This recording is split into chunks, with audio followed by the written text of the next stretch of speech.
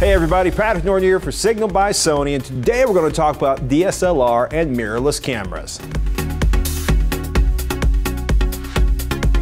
Taking the next step in photography usually means getting a nicer camera than the one that's in your smartphone or a pocket-sized point-and-shoot. Now back in the day, if you were really serious, this meant getting a DSLR. The big fat camera that looks all professional, more features, larger image sensors, and the ability to change out lenses to best match what you're doing. Telephoto, wide angle, the ever awesome prime lenses for portraits or low light. Now in the past few years, mirrorless cameras have started to really rival DSLRs. So let's explain what the differences between the two really are and clear up some myths about mirrorless cameras and why one might be a better match for your needs.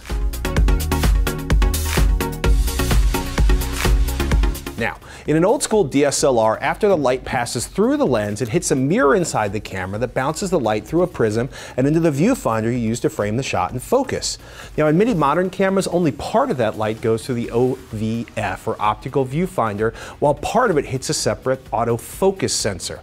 Now, when you want to take a picture, things get really interesting. You hit the shutter button, and that whole mirror assembly flips up. That's that distinctive taking a picture sound that DSLRs make. Light hits the camera's sensor or film directly, and the viewfinder blacks until the exposure is finished. Basically, you'll see approximately the exact same light level as you experience. So if it's dark, you'll have a dark viewfinder, and it can be difficult to set up a shot in dark situations. In a mirrorless camera, there's no mirror and no optical viewfinder. Instead, the light passes straight through the lens to the sensor, which handles autofocus and passes the digital image to either the electronic viewfinder or to the big screen. Since there's no mirror mechanism inside, the camera can be smaller and still deliver the same quality. Got the differences between interchangeable lens cameras and DSLRs down? Good. Let's blast away some of the myths and misinformation that's out there. True or false? DSLRs have larger sensors than mirrorless cameras. False. Sure, when mirrorless cameras came out years ago, the best full-frame sensors could only be found in larger, heavier, old-school DSLR bodies. Not anymore. Sony's awesome Alpha A7 line packs one of the best full-frame sensors available into an interchangeable lens camera. True or false? Mirrorless cameras deliver less battery life. True. When you reduce size, you reduce the amount of space you have for batteries. In the case of a mirrorless, because the idea is to create a much smaller camera body with that beautiful full-frame sensor, you'll often find as much as 50% less battery time. Top-end mirrorless cameras come with 2 batteries. And look, it's pretty easy to change out a battery, but we wanted to give you the heads up so you'll know to keep it with you when you're on that once-in-a-lifetime nature adventure or just shooting the kids in the park. By the way, some mirrorless manufacturers, like Sony, actually let you use your smartphone charger to charge the batteries, which again provides benefits for portability. True or false? Mirrorless autofocus is inferior.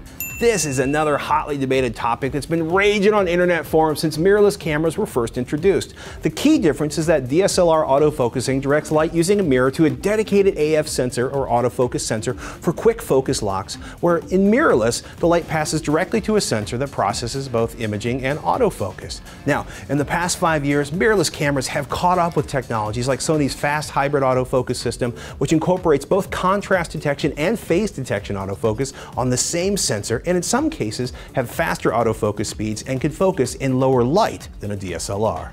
True or false? Mirrorless cameras don't have great lenses. I gotta say false for this one. First up, Sony's making some great lenses for their mirrorless cameras. Second, you can use non-Sony lenses with a third-party adapter. It's one of the advantages of the super short flange focal distance. That's the space between the mounting ring and the sensor plane. Now that difference varies between cameras and brand, but the adapters can be precisely calibrated so each lens can render an image clearly. That said, wide-angle lenses might have some color shift issues in the corners. You'll have to test your lenses and see how they look.